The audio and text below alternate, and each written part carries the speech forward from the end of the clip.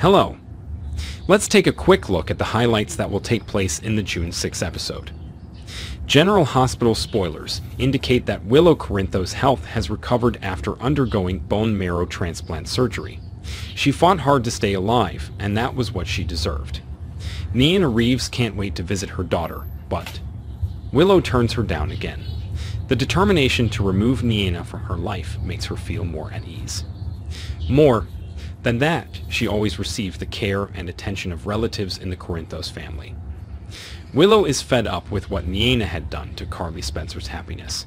On Tuesday, she will be updated on Niana and Sunny's engagement. It's easy to imagine Willow getting a little angry when she learns Sunny and Niana are getting married. Carly thinks Willow is more focused on healing than on strangers. Meanwhile, Lucy Coe praises Maxie Jones' talent and work ethic. Honestly, Maxie did a great job holding the fortress at deception. However, next week, she will face some supposed troubles on the part of Tracy Quartermain.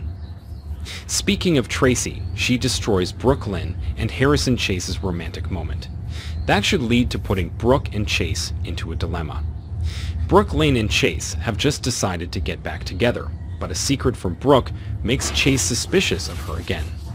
While Brooke Lynn tries to explain to Chase, Laura Collins cannot sit still any longer.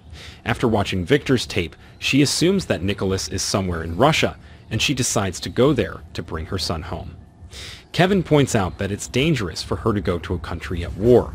Regardless, Laura cannot stop thinking about Nicholas.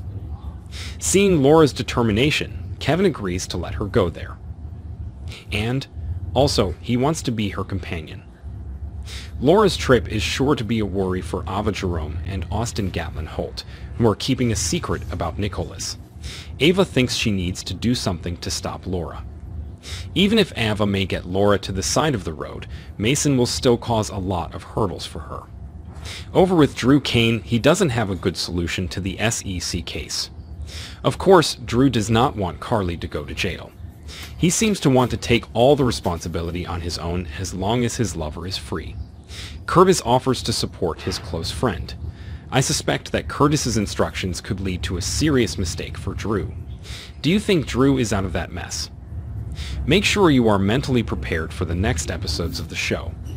Goodbye,